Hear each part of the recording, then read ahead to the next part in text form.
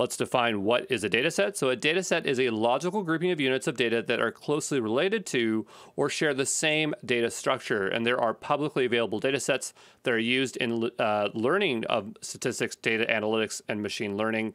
I just want to cover a couple here. So the first is the MNIST database, so images of handwritten digits used to test, classify, cluster image processing algorithms, commonly used when learning how to build computer vision ML models to translate handwriting into digital text. So it's just a bunch of handwritten numbers and letters. And then another very popular data set is the Common Objects in Context COCO dataset.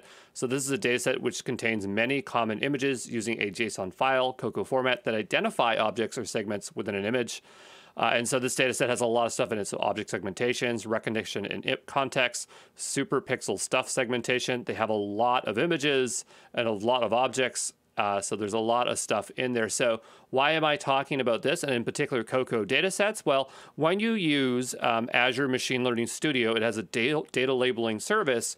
And the thing is that it can actually export out into COCO formats. That's why I wanted you to get exposure to what COCO was. And the other thing is that when you're building out Azure machine learning pipelines, they actually have open data sets, which we'll see later in the course, that shows you that you can just use very common ones. And so you might see MNIST and the other one there. So I just wanted to get you some exposure, okay?